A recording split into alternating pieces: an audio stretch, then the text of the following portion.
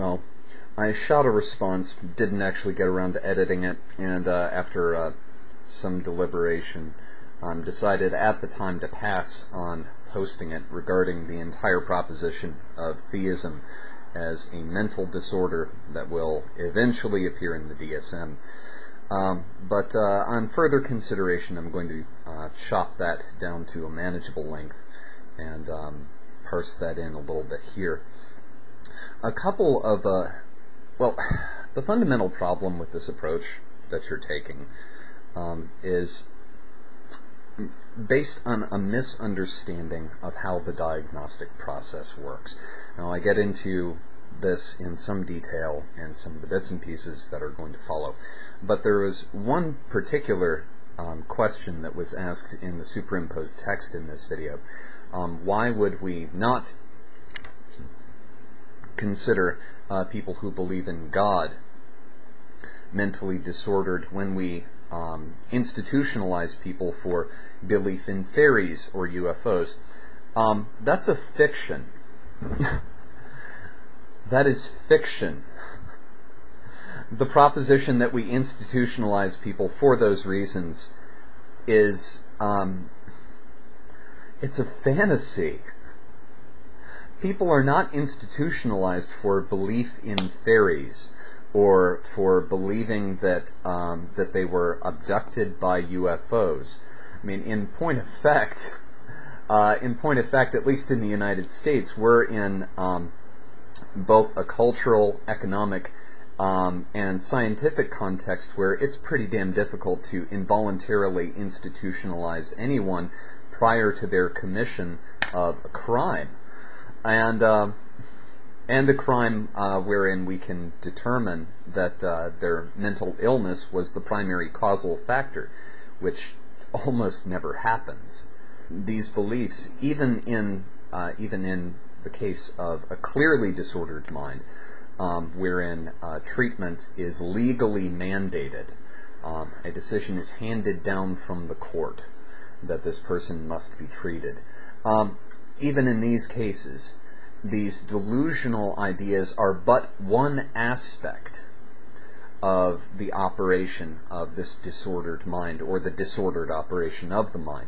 They're but one aspect. Now, throughout this entire series of responses, you've been operating from, and well, not just this dialogue, but in general, your the entirety of your videos, your online debates, so on and so forth.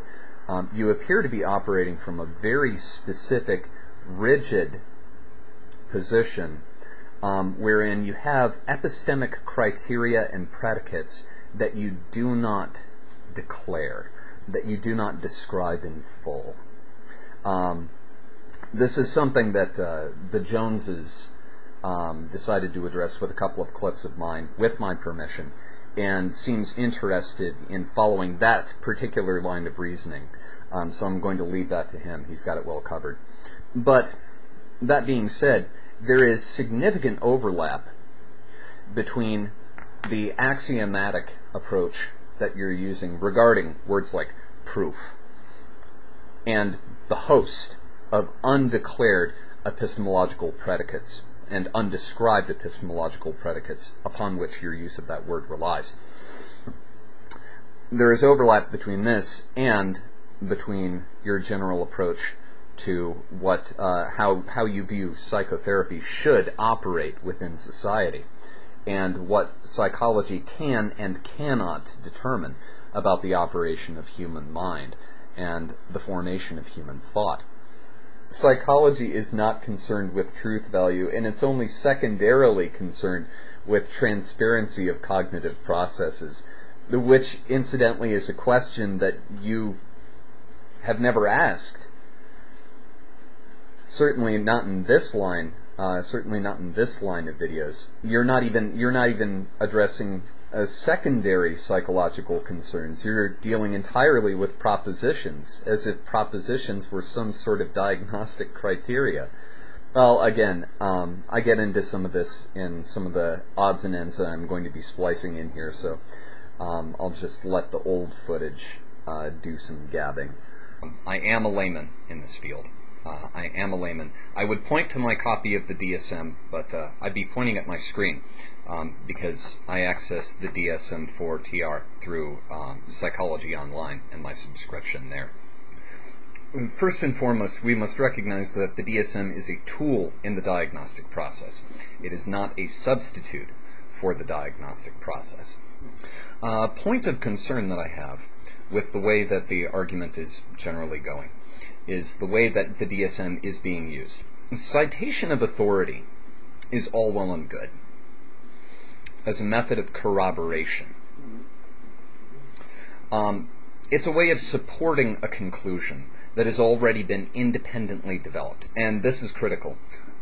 Independently developed with a demonstrable degree of diligence similar to the citation source. Citation is not intended to be used as a substitute for diligence.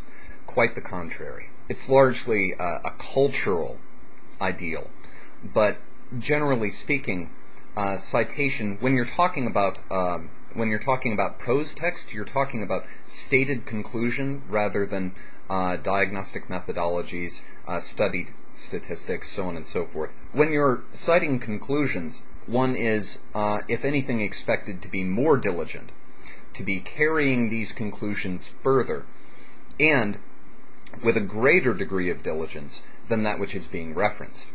Otherwise, it's regurgitation. And the metaphor of regurgitation is particularly apt here because when we regurgitate in the context of a work with less diligence, with less intellectual or academic exhaustiveness than the source that we're citing, we are expelling something in a form that is less useful than it was when we ate it. I don't think many people would argue that vomit is less useful than food. When we cite a source and do so in a way where we are presenting less thoroughly developed conclusions than those in the source, that's exactly what we're doing. We're turning food into vomit. Normality or conventionality certainly does have a powerful influence on the field of psychology, but psychology is not exclusively concerned with normality. What we're talking about is, to some degree, the tension in psychology, both in theory and practice, between conventionality and mechanism. Whether we are assessing the conventionality of propositions presented by a patient, or whether we are assessing the methods, the conventionality of the methods, wherein they come to these conclusions. Now, conventionality of proposition, again, is very problematic for some of the reasons that Supex mentioned, but also because conventionality of proposition is highly contingent on cultural context, on education level, so on and so forth. But conventionality of methodology is perhaps even more of a problem.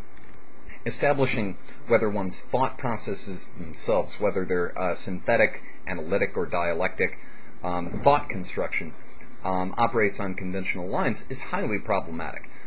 First, it would require an astonishing degree of introspection and self-awareness on the part of the patient, and generally speaking, introspection and self-awareness is part of what the therapeutic process is about, so it wouldn't be very useful as a diagnostic method. But also, when you're dealing with conventionality of method, you're dealing with ideas like sequence, method of construction, and then we've got all sorts of problems like inductive reasoning. Again, conventionality of method just breaks down very rapidly.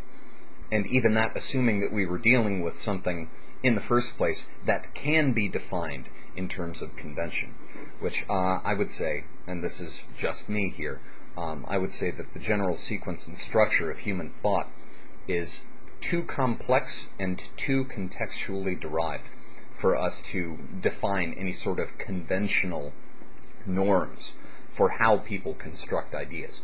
However, we can identify specific capacities which are relatively universal, or at least universally desirable, certain ways of forming thought, regardless of where they would fit into a sequence or the application of this specific method, just simply the capacity of this method. we can say is universally desirable or is generally present. And that's where we get into questions of, is this person integrating? Are they capable of synthesizing thought, assessment, so on and so forth?